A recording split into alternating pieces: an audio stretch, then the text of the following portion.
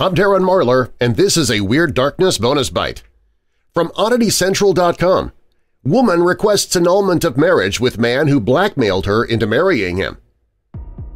A Chinese woman recently filed a lawsuit requesting a divorce from her husband of less than a year, claiming that he blackmailed her into the marriage with some sensitive photos. According to Li Song-song's lawsuit, she and her husband Tan Dan met in May of 2022 at a party. She didn't pay too much attention to him, but he apparently became obsessed with her, even going to the salon where she worked every day. Because she didn't give him the attention he craved, Tan allegedly started finding ways of chasing clients away from the salon, just so he could be alone with his love interest. However, Song was less than impressed with his tactics and refused to give in to his advances. In a lawsuit, the woman claims that she saw him as an unreliable and conniving person. Apart from Tan Dan's constant harassment, Li Song-song saw her beauty salon business seriously affected by his antics. The fact that Tan came to her place of work every day and cleverly chased away her clients caused her serious loss of revenue, according to court documents. But little did she know that things could get much worse. In the filed court documents, Li Song-song alleged that one day, while she was changing clothes in the dressing room of her salon, Tan Dan snuck in and took photos of her with no clothes on. Armed with these sensitive pics, the man confronted the young woman, threatening to send them to her friends and family and post them online if she didn't agree to marry him. Unable to deal with the pressure of having her nude photos leaked, on September 21, 2022, Song agreed to marry her blackmailer, but they never lived together.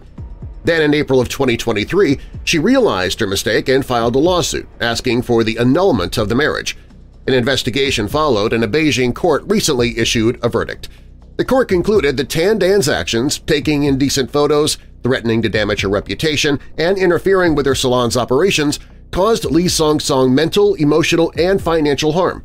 Tan Dan himself didn't deny any of the charges during the trial. The marriage was annulled, but it's unclear if Tan faces any other consequences for his actions.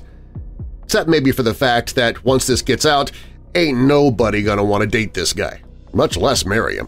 Find the link to the original story in the show notes, and find more strange, funny, or disturbing news in the Weird News and blog at WeirdDarkness.com. And remember, folks, no means no, and that includes marriage proposals.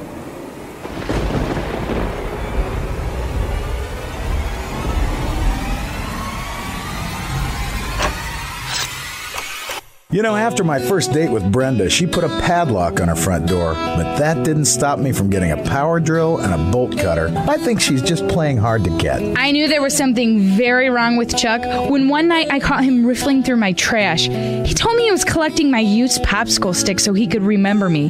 What a sicko! I've been leaving messages on Brenda's answering machine 25 times a day for 2 months straight. I think the reason she hasn't returned my calls is because she's testing me to see how much I care about her. Yeah, she'll call back. There's a reason why there's an increase in restraining orders from couples who have met on eStalker.com.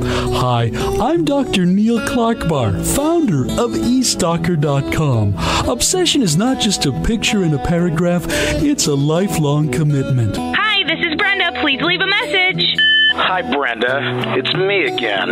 Why don't you return my calls? I'm sorry for painting your car orange. I was confused and angry because I love you so much. I love you. You can't leave me. We matched on eStalker.com. Log on to eStalker.com and see for yourself why more eStalker matches result in absolute disaster than any other dating service out there.